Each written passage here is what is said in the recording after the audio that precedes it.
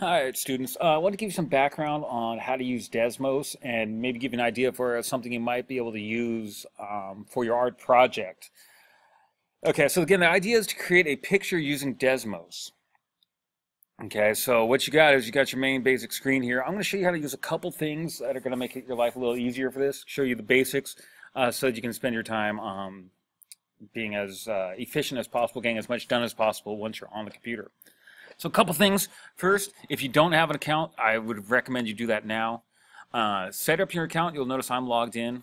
Okay. You'll want to add an account because then anything you do will be saved. Right now this is untitled graph, but I could save it and well, there's nothing on there, but we could. So if I click over here, this opens a bunch of different things I've worked on at different times. Some of these are mine. Some of them, that one I actually pulled from someone else, but for example, the house, I believe we showed this in class. This is sort of the basics of what you're looking for. Okay, a picture like this one only has 5 lines. 1 line for the grass, 2 lines for the walls, 2 lines for the roof. That's a total of 5 lines, and then a circle. I will give you equations for all the things you need like that. But this, so if you wanted to put a circle, I'll give you the equation for that, or an ellipse, or parabolas. We know. So if you want to do like a rainbow, a bunch of parabolas might work well here. And then choose colors. So let me show you a couple things like that, how to do that kind of stuff, and show you just through the basics here. So I'm going to start a new one. We go over here and click New Blank Graph. Okay. So right over here, this is where you type in your stuff. If you're not doing it on your phone, you'll want to pull up the keypad. Come on. Oh, it's not letting me pull up the keypad for some reason. There it is. Okay. Equals X. So there's a straight line. And you're like, oh, okay, I got it. So I'm going to hide the keypad because it's going to just, but you know what's there. So anytime you want squared, exponents, greater than, less than, if you want to do shading, you can even use letters. These symbols we'll use a little bit, and I'll come back to those in just a moment. Okay. So let's say this is your graph. And you say, oh, well, I was going to make it like a mountain. So it should be green. And you say, okay, go ahead and go to this, edit list, and when you click on the color, you can now change the color. So I want a green, I want it dashed. You can actually make it a dash line if for some reason your picture wanted a green dash line. Okay, so I'm going to choose regular line like that. You say, well, that's okay, but I want it a little thicker. If you go to graph settings, you can change the mode, and projector mode will just make your graph a little thicker. The line will get a little thicker. That's all. You can turn that on or turn it off at any time. It's real easy.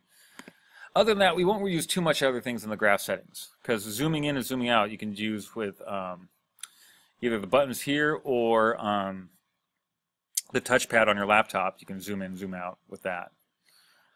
So let's say, okay, I want a mountain, but I was like, well, the mountain shouldn't go down forever. I want this to be the grass or the ground. So let's say I only want the mountain to go from 0 up to this point at 5. So the height of the mountain is going to be from 0 to 5. So the way we do that is we say, okay, height, 0 to 5, and I have to do it like this. What you're saying is only graph the y values from 0 to 5. Only show this graph from 0 to 5. And there you go. Okay. Now once you're doing that, then now you might be like, oh, I want a line down this way. Okay. So let's go, I would know, okay, y equals to, in order to go down, it has to be a negative slope. You say, oh, shoot, it's not in the right spot. Well, I need to shift it up so that it would be going down here. That's where all our equations are going to come in. So you need to shift it up, like up 5. Oh, wait, no, that's not enough. Let's go up 10. There it is. Okay.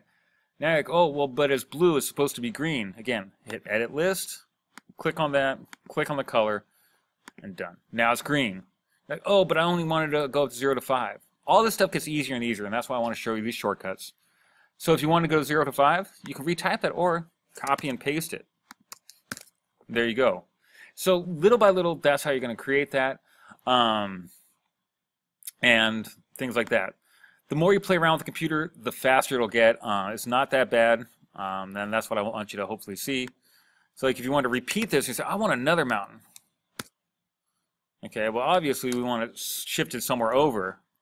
Well, now we can do that stuff like with our parabolas. Putting a number inside will shift it over. You say, oh, let me shift it over to 10. There it is.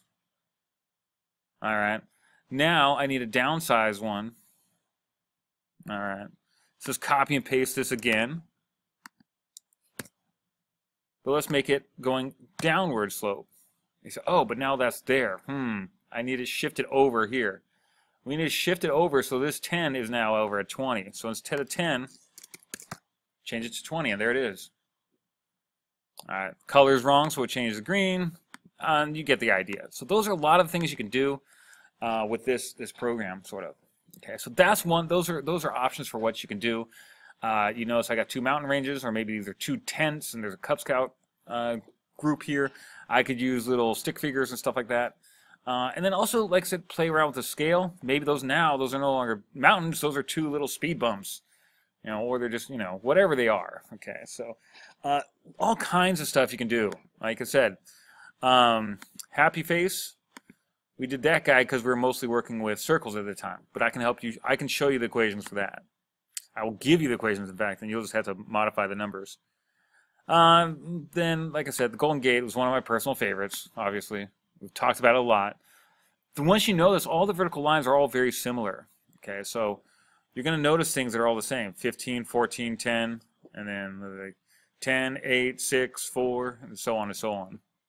And that's for all these little vertical lines over here.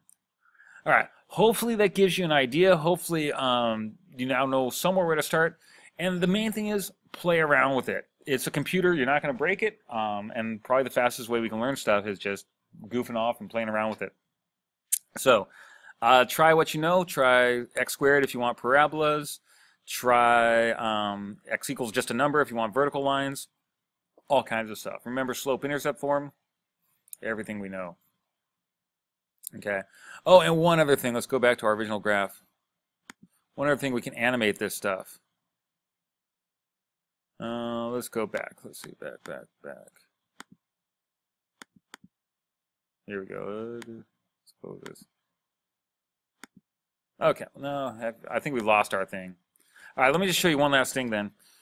Like if you went y equals 2x minus 5. Okay, so that gives you a line.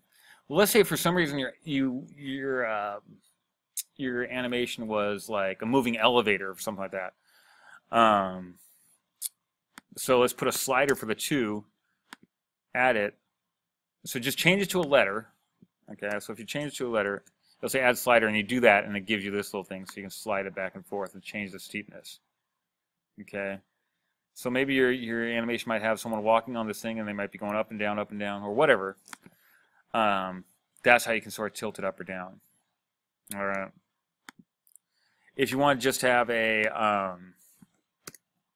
like a elevator type thing, go like y equals 6. Sorry, let's change that to a. Sorry, a. And you play it, that will go up or down. And I know what you're thinking. Well, that doesn't really look like an elevator. Okay, well, whatever it is, you know. So those are just other things you can do. So play around with it, have some fun, try things out. And again, Monday through Wednesday, we will be in the lab. So let's try and get as much done as we can in there. So play around with it this weekend if you can, and have some fun with it. All right, see you Monday.